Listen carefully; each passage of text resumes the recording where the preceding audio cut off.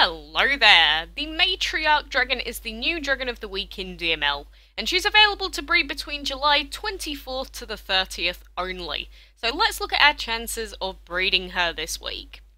The Matriarch is an epic with the fire, plant, and energy elements, and she has a regular breeding time of 20 hours, or 16 hours if you have VIP active.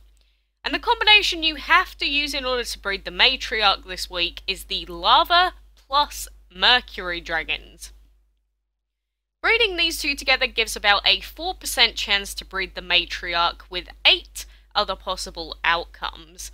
Luckily, no shared breeding time this week, and as you can see from the table on the DML wiki, most of the other dragons have breeding times of below 8 hours, making this dragon relatively easy to breed this week actually.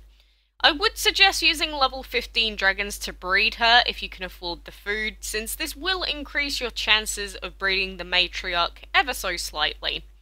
But always remember, there's only a small chance to breed her, so it's probably going to take a few tries.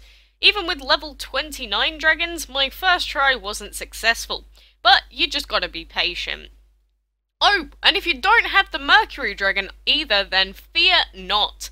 I do already have a guide out on how to breed him too, so I will link that in the video description and comments in case you need it.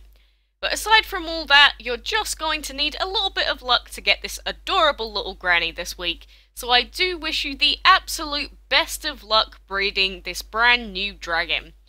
But for now, thanks for watching, and until next time, I will see you then.